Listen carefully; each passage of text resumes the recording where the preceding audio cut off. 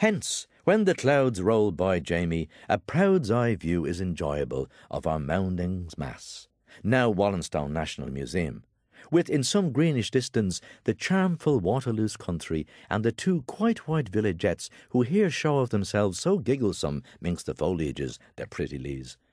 Penetrators are permitted into the Musey Mound free. Welsh and the Paddy Patkinses 1 shilling. Redis members, invalids of old guard, find Pussy Pram to sate the sort of their butt. For her pass key, supply to the janitrix, the mistress cat. Tip. This is the way to the Musey room. Mind your hat's going in. Now yous are in the Willingdon Musey room. This is a Prussia's gun. This is a French. Tip. This is the flag of the Prussias, the cap and sarissar. This is the bullet that binged the flag of the Prussias. This is the French that fire on the bull that banged the flag of the Prussias. Salute the cross gun, up at your pike and fork. Tip. Bull's foot. Fine. This is the 111 hat of Napoleon. Tip. Napoleon hat. This is the Willingdon on his same white horse, the Cokenhape. This is the big Sraughter Willingdon, grand and magentic in his golden spurs, and his Arden ducks, and his quarter-brass woody shoes, and his magnets garters, and his Bangkok's best, and Gollier's galoshes, and his pull-upon easy-on war-throughs. This is his big, wide horse. Tip. This is the 3 Napoleon boyne grouching down in the living ditch. This is an Innimaskilling Inglis. This is a Scotcher Grey. This is a Davy stooping. This is the Bog Napoleon murdered in the Napoleon beg, a Gallagher's argument. This is the petty Napoleon boy that was neither bag nor buck. I say. This is the Wixty old Willingdon, picked up the half of the 3-foiled hat of Napoleon's from out the blooded filth. This is the Hindu waxing Ranji mad for a bomb-shoob. This is the Willingdon hanking the half of the hat of Napoleon's up the tail of the buckside of his big white horse. Tip. That was the last joke of Willingdon. This is the same white horse of the Willingdon, culpin help, waggling his tailor scrub with the half of a hat of Napoleon's to insult on the Hindu sea boy. Nay, bull's rag, fell.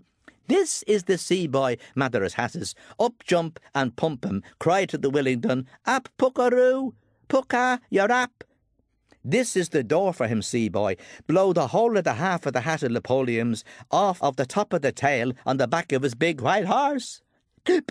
Bullseye. Game. How Copenhagen ended. This way, the Musey room. Mind your boots going out. Phew. What a warm time we were in there. But how killing is here the airabouts. We know where she lives, but you mustn't tell anyone for the lamp of Jiggalantern. She never comes out when Ton's on shower, or when Ton's flash with his Nixie girls, or when Ton's blowing tomb cracks down the gales of Ton. Fee, fo, fum. She just does hopes till byes will be byes. Here, and it goes on to appear now, she comes.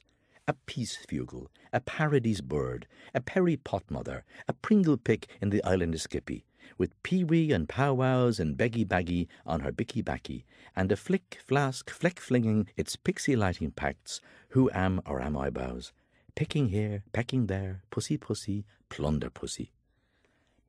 How beautiful and how true to wife of her, when strongly forbidden, to steal our historic presents from the past post-propheticals, so as to make us all lordy heirs and lady maidesses of a pretty nice kettle of fruit. She is living in our midst of debt, and laughing through all plours for us. Her birth is uncontrollable, with an apron for her mask, and her sabots kicking arias. So sair, so solly. If you ask me, and I sack you, how, Greeks may rise and Troyes fall, there been 2 sights for ever a picture. For in the byways of high-end Providence, that's what makes life worth leaving. And the world's a cell for sitters to sit in. Let young women run away with the story, and let young men talk smooth behind the butler's back. She knows her night's duty while Lunton sleeps. Did you save any tin? Says he. Did I what? With a grin, says she. And we'll all like a married Anne, because she is mercenary. Though the length of the land lies under liquidation, flute, and there's ne'er a hairbrow nor an eyebush on this glabrous face of hair-shuffed what-a-welter, She'll loan a vesta and hire some peat and sarch the shores her cockles to heat, and she'll do all a turf woman can to piff the business on. Paff, to puff the blaziness on. Puff, puff. And even if Humpty shall fall frumpty times as awkward again in the beard boozaloom of all our grand remonstrances, there'll be eggs for the breckers come to mourn him, sunny side up with care. So true is it that there's where's a turnover, the tay is wet too, and when you think you catch sight of a hind, make sure but you're cocked by a hin.